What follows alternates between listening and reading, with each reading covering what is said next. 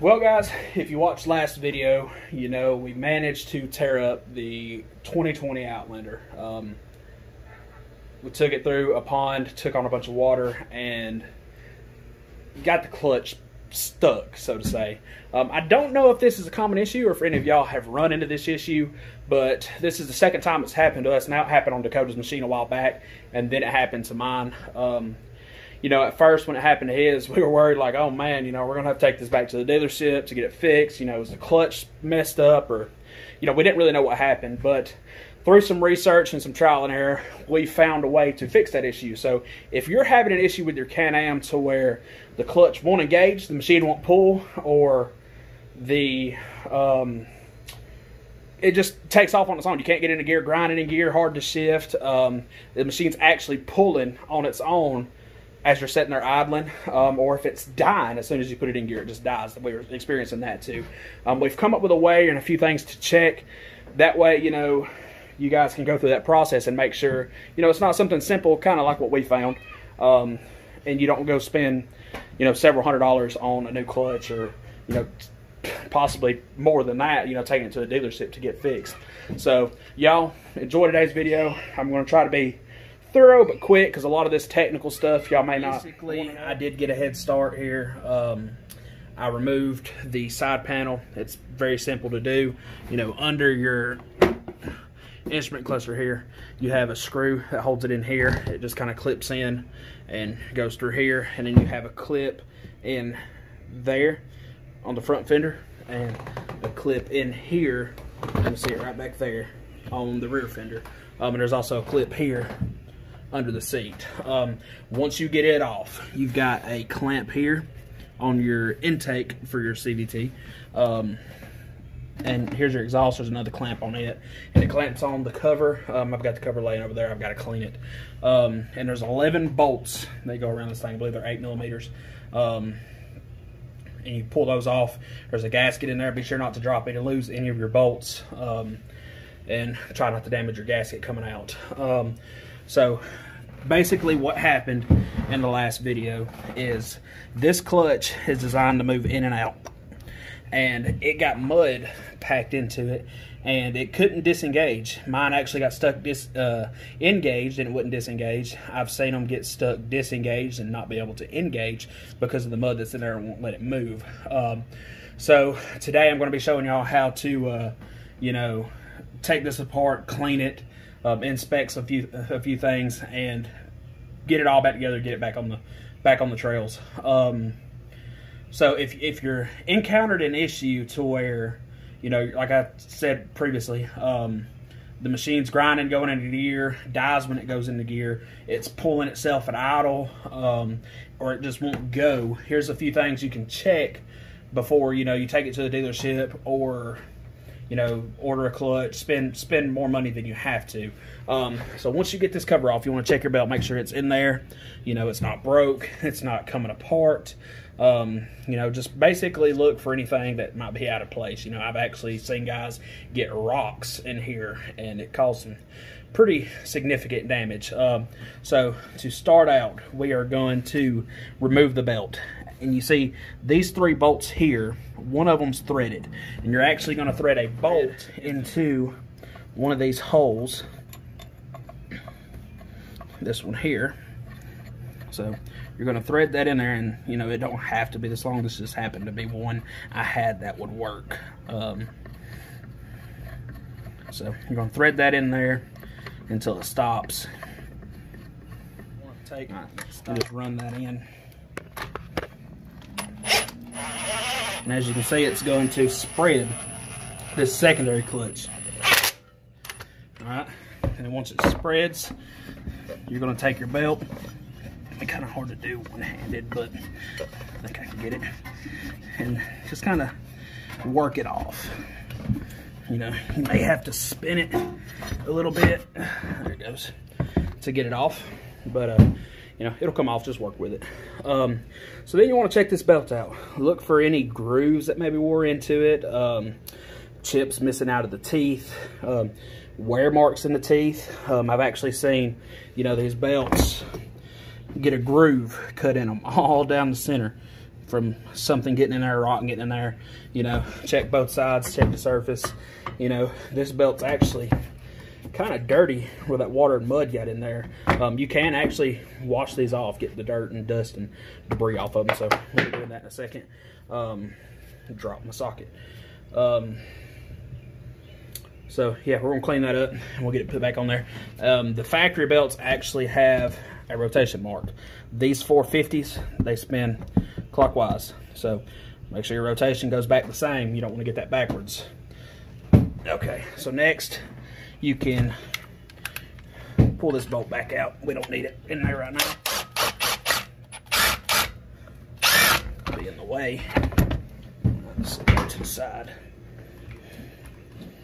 We're going to remove the primary clutch. On the 450s, keep in mind, this is reverse threads. If you hammer on it, you know, typical lefty-loosey, righty-tighty, you're going to end up breaking the bolt, and it's going to be a bad time. So, remember, right is loose on this one, left is tightened. So, and be careful, this thing does have a spring behind it, and it will spring off. Before you take this all the way off, there's something I want you guys to pay attention to. Back here is your sort of one-way bearing, and sometimes it will sort of get stuck and try to come off with it. If it does that, you know, it will, there's two little pins with springs in them, and they'll fall out, and you'll have to find those when you gotta have them. So you're gonna finish pulling this off like so. Pull the bolt out. You've got a shim and a washer. So pull those out. Get those out of the way. And then your clutch will come off. Just like so. Pretty simple. Alright, set that there. So this is your spring cup. This is what the spring actually sets in. And this is that one way I was talking about. Mine's actually freed up now. I've actually already took mine apart and got it freed back up, but I'm going to kind of explain to you how I've done that. So I'm actually not going to pull this off. But basically, this got stuck and come out with the clutch. It's not supposed to. What had happened is a bunch of mud got caked up in here, and it stuck to the clutch. And that's what wasn't letting it disengage. Same thing happened with the spring cup. So I had to take these out, clean all the mud up out of them. I actually had to hammer them out of the clutch. But I was able to get them free, get them cleaned up, and get them back in. It's working like it should now, but I want to do some more cleaning because, as you can tell, there's still a bunch of just dirt and junk in here. So, like I said, just pay attention to this. If this does come out, there's a spring and two pins behind it. This is like your one-way bearing. It spins one way, not the other. It stops. So, you get your... Make sure you get your spring cup and your spring. We're going to carry it over here.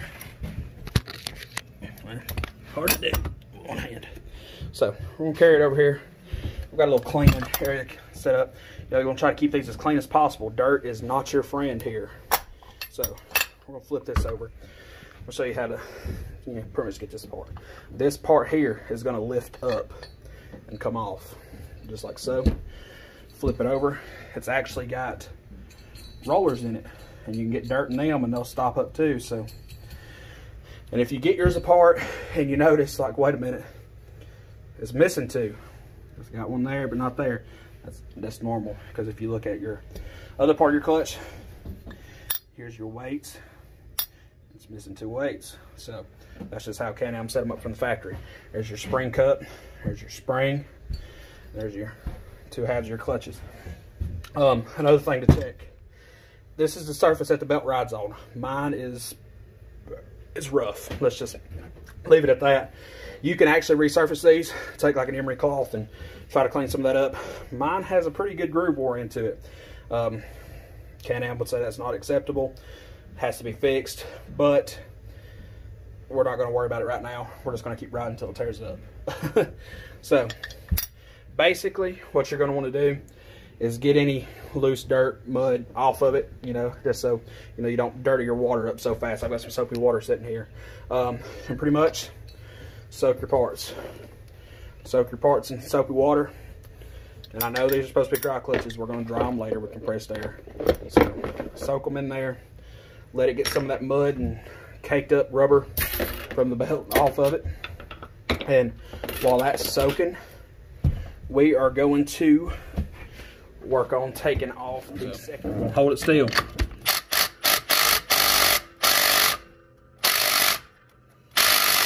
Well, what'd you know? I got a dead battery. Hold on. Gotta get a battery.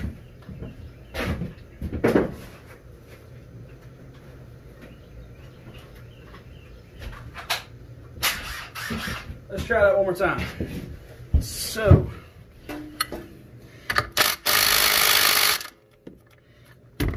that one is dead too, believe it or not. Wow. I have to charge batteries. Oh. Let's see what else we got over here.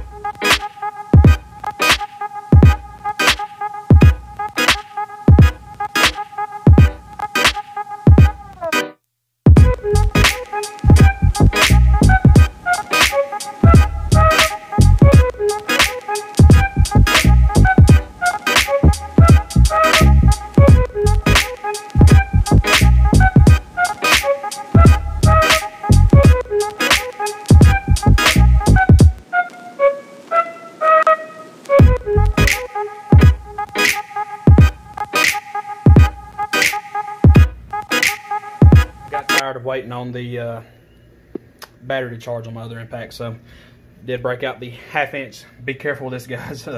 I've done this a time or two, so I know not to hammer on this too much. So if you use a 1/2 inch, just be careful. And when you take this off, the spring under here is under a lot of tension, and it will come off at you. As you can see, it extends out pretty far after you get the bolt loose, so just be careful with your fingers. Don't lose any, don't get none broken. We'll pull that out. Basically same thing here, just a little different. Got a bolt here with a washer. You've got spring, big spring. That's your helix. And there's this little gear back here that actually sits inside of this helix, like so. And then there's a little sprocket back here. Little sprocket back here. So just keep in mind, this thing's pretty dirty, as you can see. A lot of material on there, so this is why we're cleaning it up here. So take this over here to where we're washing our parts at.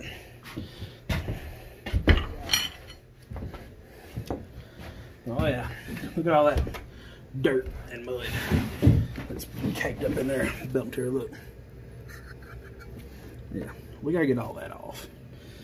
I think I'm gonna go out there with the clutches off and just spray this out. I think it'll be okay. I don't think it'll hurt nothing. Obviously, we got water in here before. But before I do that, I'm gonna pull this other side. I'm gonna pull this off just so nothing happens to it. So like I said, be careful. There they went. See, I actually dropped one. So be ready, because they're gonna come out. Got them right there. That will slide off like that. I dropped one spring. That's what I'm talking about. 2 little bitty pegs and 2 little bitty springs. You will lose them if you're not careful. You will lose them. Set those right there out of the way. And those basically just there's 2 little holes in this shaft, one on each side. They just go up in there. And this is that bearing I was telling you about. It's pretty clean. I spent a lot of time cleaning it. I'll go over it again. All right.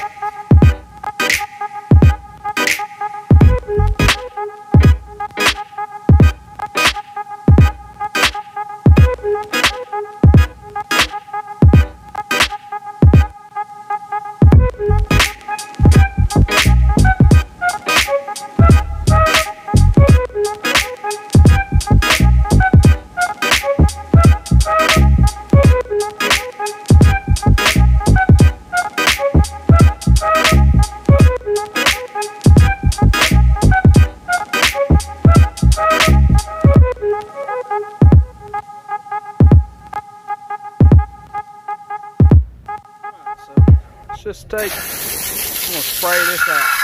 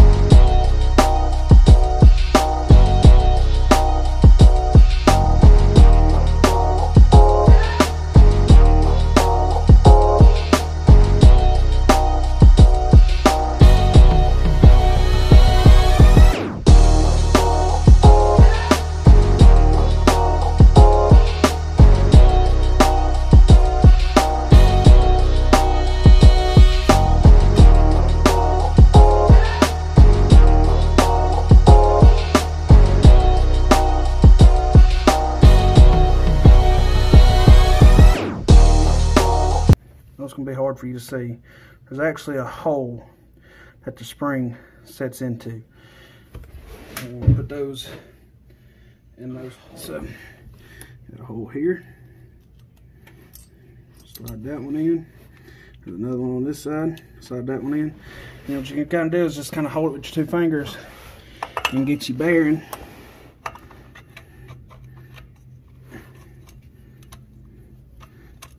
And you're going to have to kind of work with it. Right there we go.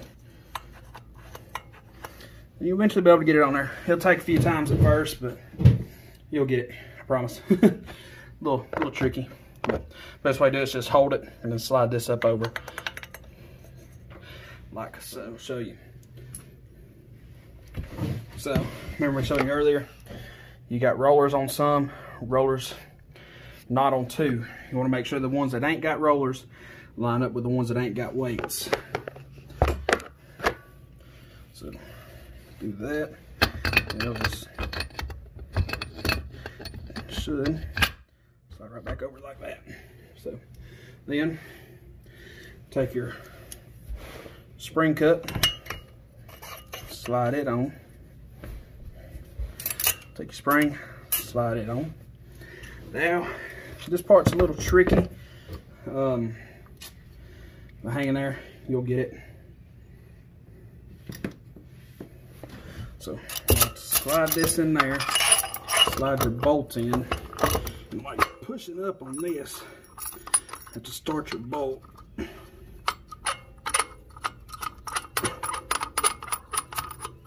Like that. A little tricky, but once you do it a couple times, you'll get the hang of it.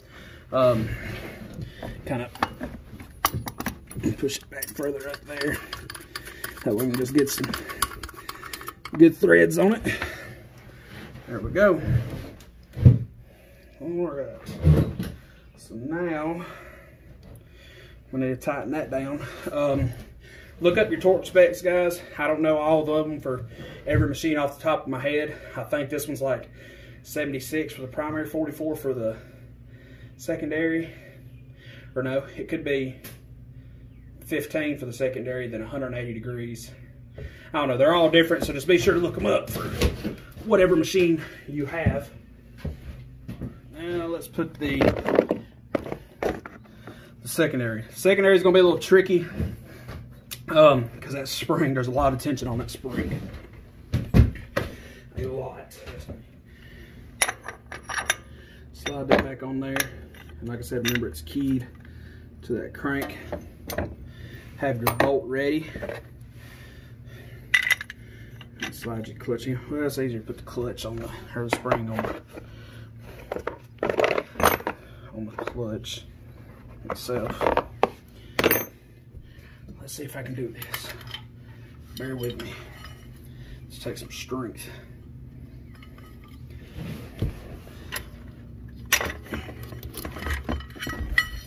Get it on there, double check, make sure your rotation's going the right way. Then you can take this bolt back out.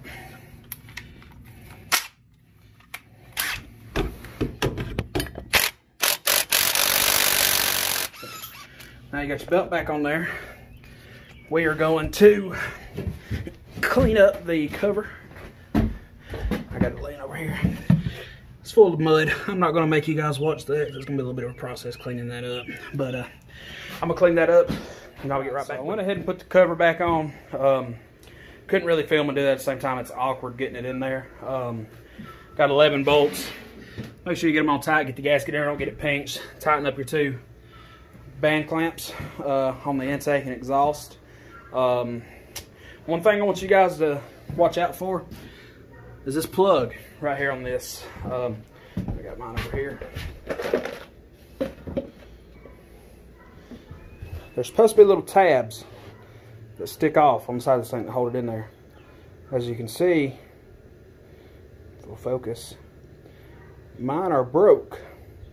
I almost didn't realize that. I went to put it in there and it fell out. So pay attention to that. I'd hate for somebody to put their plug in and them be broke and it fall right back out and they hit a water hole and feel it slap up.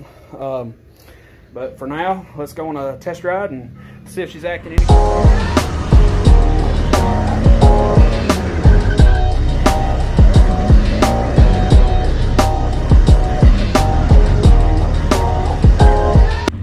Alright, seems to be acting better.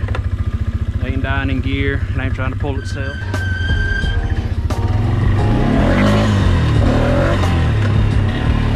There we go.